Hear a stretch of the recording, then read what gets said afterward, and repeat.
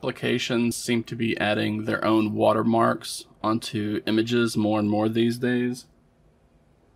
I know a year or two ago, Xiaomi started adding a shot on me watermark to the camera application of their smartphones, which boggles my mind, but you see it pop up all the time on social media, where not only is it enabled, but people have not gone in and disabled it, likely because they don't know that they can.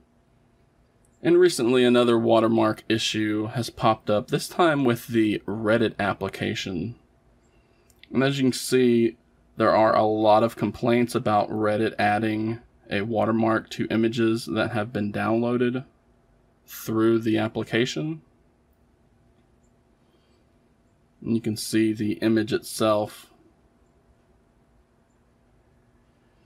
This bar down here at the bottom is the watermark that seems to be getting added to images that people are downloading whenever they use the Reddit application. So today I just wanted to show you and let you know that you can stop the Reddit application from adding that watermark to images you download. And it's very easy to disable. First, we need to open up the Reddit application. Then we need to tap on your profile icon at the top left.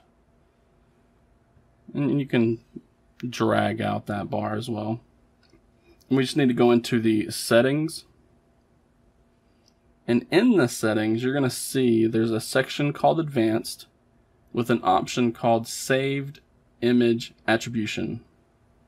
And that's what we're seeing on these watermarked images. We're seeing the attribution added that tells you which subreddit the image was downloaded and who is the user that submitted that image. So all we have to do is tap on that toggle to turn that feature off. And then whenever you download those images from the Reddit application, you're not going to see that bar, that watermark, added to the image. And that's it. It's very simple to do.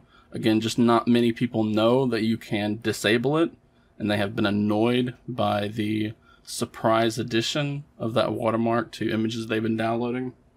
So there you have it. That is how to stop the Reddit application from adding the big watermarks to the bottom of images.